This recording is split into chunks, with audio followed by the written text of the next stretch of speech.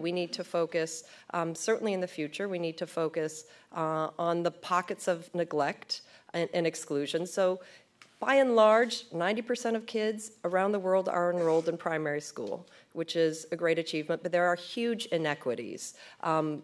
Kids from poor families, kids who live in rural areas, girls, children with disabilities, and particularly kids who are affected or live in contexts of armed conflict or humanitarian crises.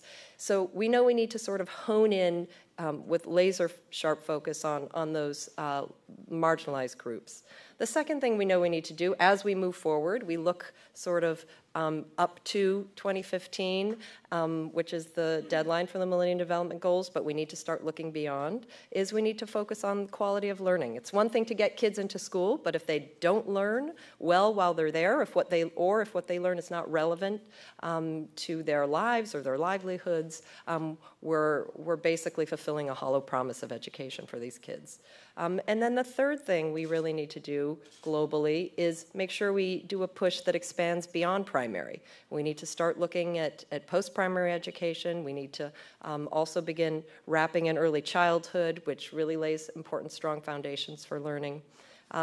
And you know, these are all issues that we work on a lot here at the Center for Universal Education, and I'm really pleased. I hope you all got a copy of this excellent issue of This is Africa, which personally I read cover to cover over the weekend, and I hope you will too, now that you have it in your hand, which does a great job of talking for a non-education audience about the twin crisis in access and quality, particularly in a region of the world that needs it most, sub-Saharan Africa.